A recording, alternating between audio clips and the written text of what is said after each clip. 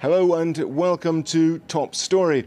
Is it possible that the victory of Communist Party leader Dimitris Christofias in Cyprus's presidential elections at the weekend could pave the way for the reunification of the divided island?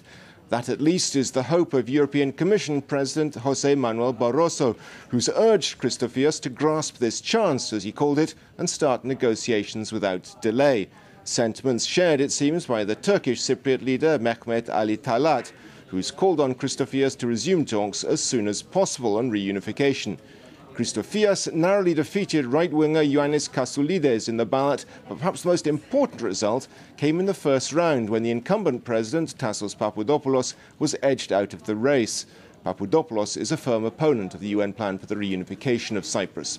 The island has been divided since 1974, when Turkish troops invaded after a coup by Greek Cypriots aimed at achieving union with Greece. Well, joining me now by satellite from Istanbul to discuss the possibility of progress towards reunification is Hugh Pope, a senior analyst with the Brussels-based NGO International Crisis Group. Thanks very much for being on Top Story. The leader of Northern Cyprus, Mehmet Ali Talat, said on Monday that Cyprus was entering a new era now and that he could envisage a solution to the problem of the reunification of Cyprus by the end of 2008. Where does that optimism come from? Good morning, Robert.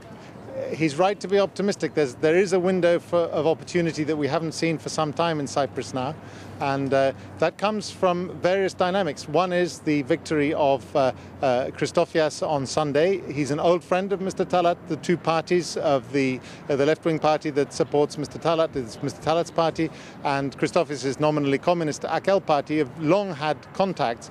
And when we met Mr. Christofias before the elections, he vowed that he would embrace the Turkish Cypriots with love and that they would find common cause. And as you mentioned before, the most important part of what happened in these elections was that the Greek Cypriot electorate gave a resounding no to Mr. Papadopoulos, who had been the one who had been the architect of the Greek Cypriot refusal to go along with the Annan plan in 2004, which, as you know, was supported by the EU, the UN, the US and the international community. But opposed, interestingly, by Mr. Christofias.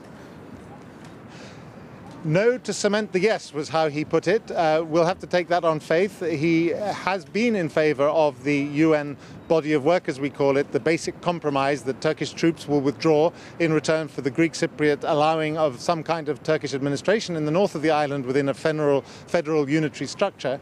It remains to be seen how far Mr. Christofias can go and how quickly, because even though he has won this election on Sunday, he did it with the support of Mr. Papadopoulos and two other parties that were in the previous government. So there may have been election deals. There will certainly be ministries which will go to Mr. Papadopoulos' party. So there may be His hands may be tied.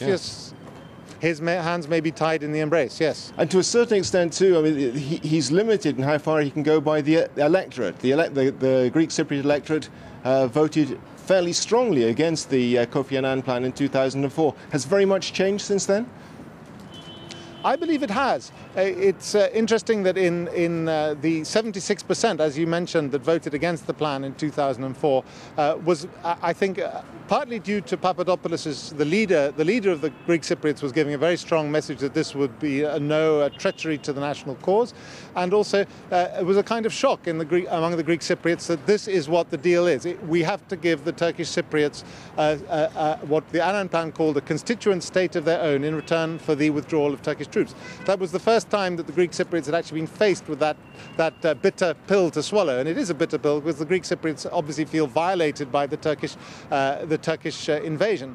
But the fact is that certainly the Crisis Group, we believe that it is absolutely vital for the Greek Cypriots to get a deal of some kind, and we think that the Greek Cypriots have changed, and it's clear that the business elite, the intellectual elite, and underneath the nationalist discourse, in the population at large, many people are saying, hang on, if we don't do a deal, we're going to be left with a messy partition, and that could be worse than no deal at all. So there's a lot of talk about what should be done, and I think that's why there was such a strong showing for the two pro-solution candidates in the Greek Cypriot elections on Sunday and the week before. Hugh, what about the Turkish side of this equation? Because Mr. Christofias is saying now that the ball is firmly in their court. What can Turkey offer to the Greek Cypriots, if anything?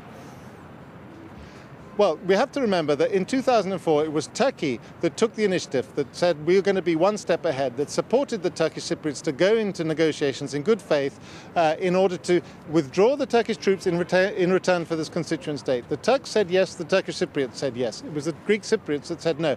Now the Turkish government is saying we stand by our decision in 2004, and the Turkish Cypriots as well. Mr. Talat says he wants to enter into on the basis of roughly the same UN body of work that has been around for decades. The solution has been clear. But that's where the problem lies as far as the Greeks are concerned, isn't it? Because they're not happy in particular about the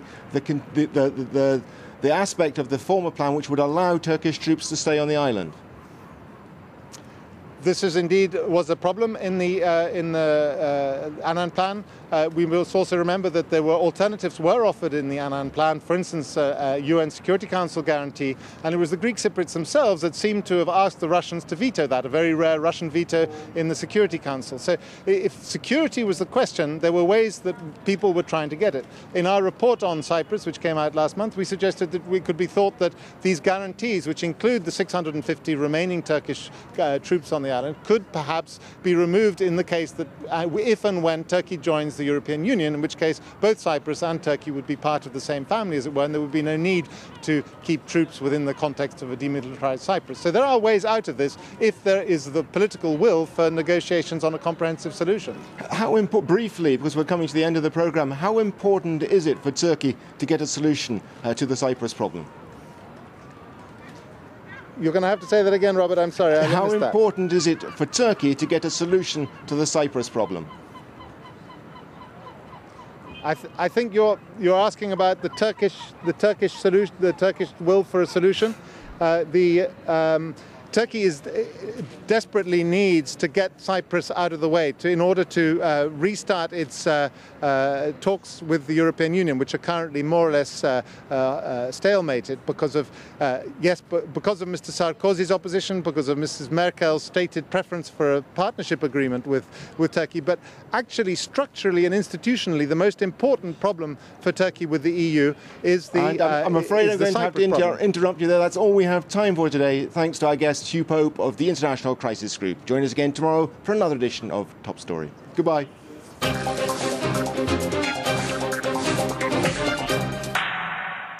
The program dedicated to international news was brought to you by Le Monde.